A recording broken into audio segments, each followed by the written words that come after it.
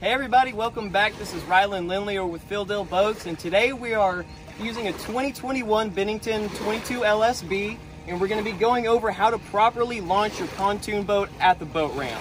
And so the very first thing we're going to do is take off your transom straps. So we already have the transom straps off and we've loaded our gear into the boat, and that is all we've done so far. There's no drain plug on a pontoon boat, so you do not have to worry about that. And if you look the trailer position, so we've backed this boat into the water.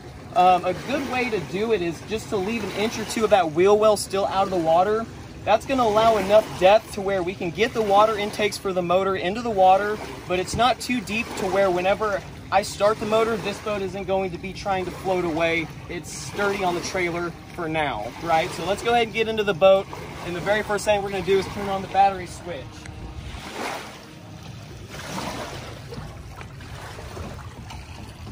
So on a Bennington swingback model, the battery switch is always going to be back in this corner seat. In this boat, we have the dual batteries with the dual Perco switch setup, right? So you have the ability to have just completely off. There's not going to be any power being drawn from those batteries. You can have it to one battery, the second battery, or you can run both batteries at the same time. A good way to do this, guys, is called the calendar method. And so for whatever day of the month it is, if it's the first, the second, or the third, if it's an odd day of the month, go ahead and have it on battery 1. If it's an even day of the month, go ahead and have it on battery 2. That way you're kind of going through, you're using both batteries. And that way, if you accidentally drain one battery all the way down, you have the other battery to go ahead and get your motor cranked back up. You have the 1+2 right here. The only time you should ever be using the 1+2 is if you do not have enough power in both batteries and you want to try and parallel those together and get enough juice combined to go ahead and crank that motor up. So right now, we're just going to leave it on battery 1 and go ahead and continue with the process. So now that my battery switch is on, I have power to the boat. And if you can see right there, guys, in front of that propeller is that little black slit. That's going to be your water intake. So on an outboard motor, you are never going to start it unless those intakes are in the water. And that little flat piece above the propeller is what's called your cavitation plate.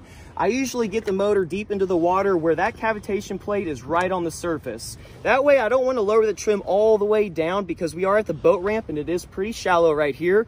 So I don't want to get that to where it's going to hit the skeg or damage the propeller.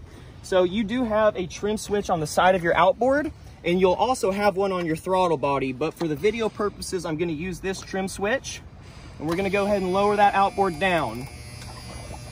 So just like I said, that cavitation plate's right on the surface. My intakes are for sure in the water, so we are good to go.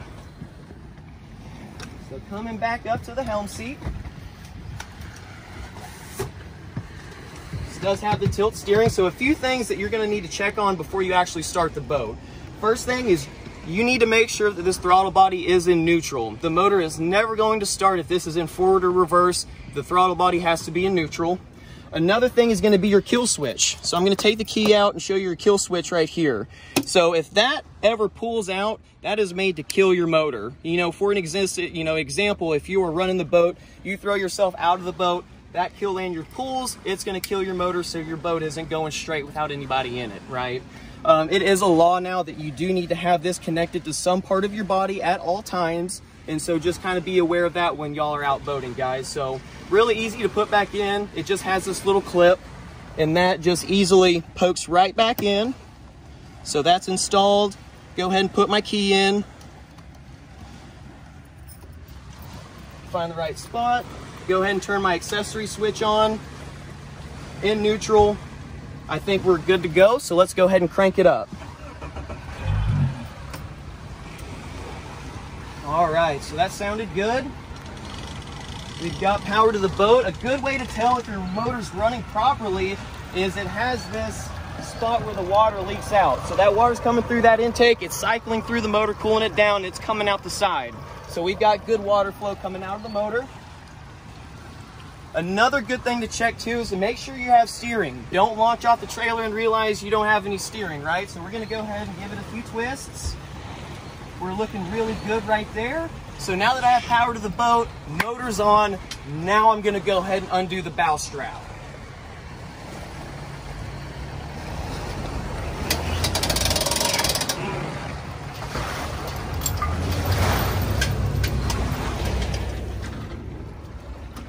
All right, guys, now that we have the motor on, the bow strap is off, we're completely loose off the trailer. I'm gonna go ahead and put this in reverse, just like that, and let it idle. So now that I have it in reverse, I'm actually gonna have my driver back up the trailer, and I'm gonna float this boat off, so that way I'm not using a bunch of power and really trying to force this off. It's gonna be a very smooth process. So I'm gonna honk the horn, let him know we're ready. So he's gonna go ahead and float me off.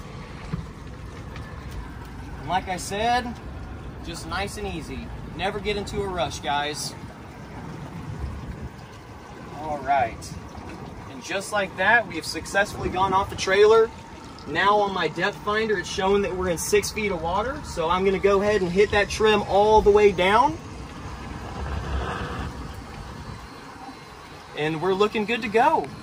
And so guys, I hope this was a helpful video. If you'll have any questions, please feel free to reach out to me at rlindley@fielddealboats.com. Thank you so much for watching, and we look forward to it next time. Do me a favor, hit the subscribe button, hit the like button. Thank you guys.